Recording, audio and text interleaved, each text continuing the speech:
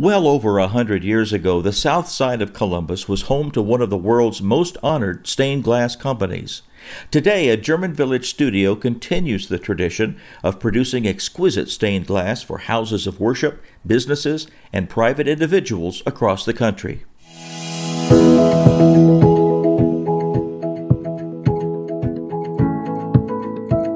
It was Ludwig von Gerichten and his brother Theodore who put Columbus on the art glass map not long after moving here and establishing their first studio about 1893.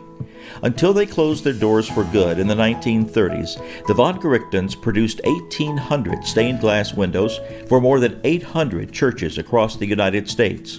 Most are still in their original homes, and all are highly prized. Among the von Gerichtens' employees was shop foreman Henry Helf, shown in this group shot of von Gerichten employees on the far right. Helf's son Elmore became so interested in stained glass that he and two other men started their own studio in 1924. That's when the doors first opened on Franklin Art Glass Studios. When the Depression hit, Elmore's two partners dropped out, leaving him as the sole owner to struggle through the hard times. Indeed, business did stabilize in the 1930s, and before long the company began turning out hundreds of windows for houses of worship as well as for private companies and individuals. Elmore's son James took over the company right after World War II, and it continued to flourish.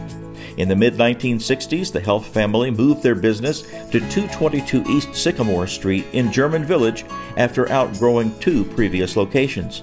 That was just in time for the studio's biggest order to date. We probably worked with Wendy's making lamps for 15 to 18 years, and probably 15 years real strong, making maybe 170 to 200 lamps a week.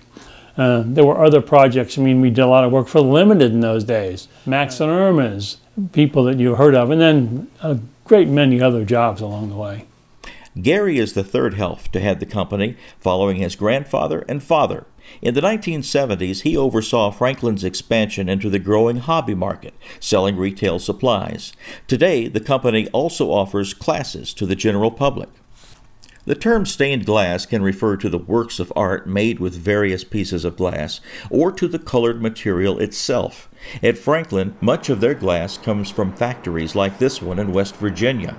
Once it arrives in the studios, the artists go to work.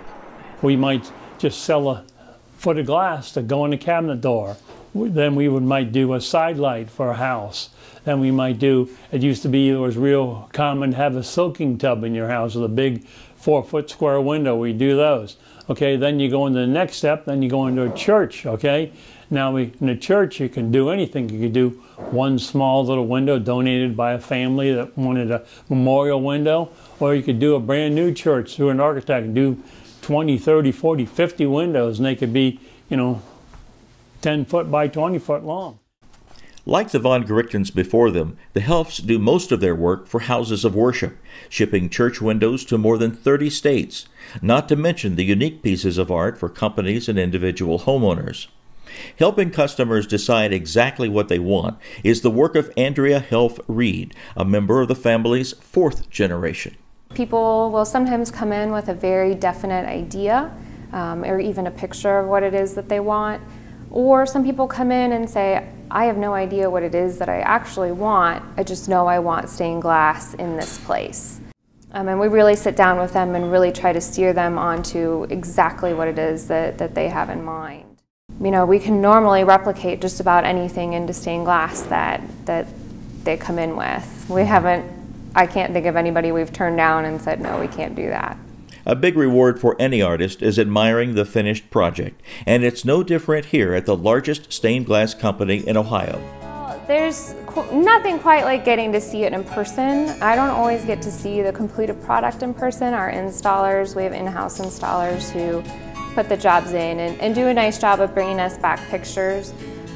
But probably the most fun is being able to see the window in place and seeing happy customers, watching what they had in their mind actually go into their home and having them be happy with it and pleased with it and telling you that it's exactly what they wanted is a great feeling.